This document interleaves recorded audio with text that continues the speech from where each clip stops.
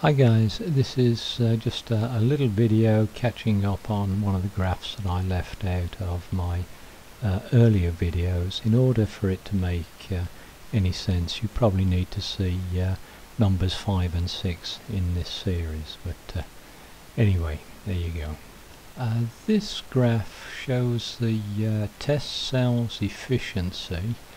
That's a test cell that I showed in HHO 5 and HHO 6, and that's a 100 by 100 millimeter 316 stainless steel cell, two sheets of stainless steel with a 1 millimeter gap, and the water is from my dehumidifier.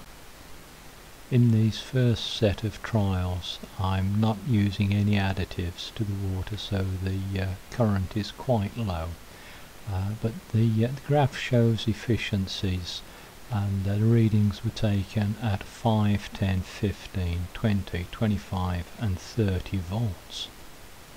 To calculate the efficiency, I've taken the output and divided that by the input and multiplied it by 100.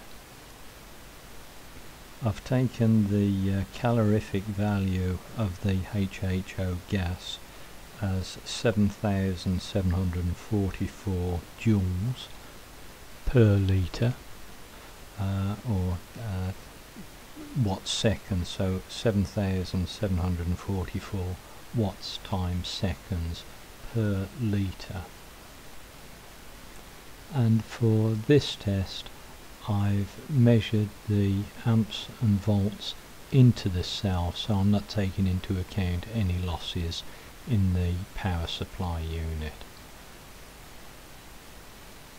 As you can see, the efficiency is pretty awful at 5 volts, and it gets significantly worse as we get up to 30 volts, and this is simply another way of showing that the higher working voltage on the cell, although it produces more gas, it does so less efficiently.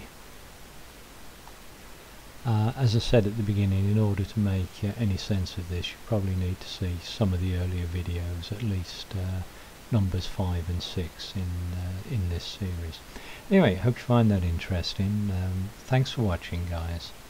Bye bye.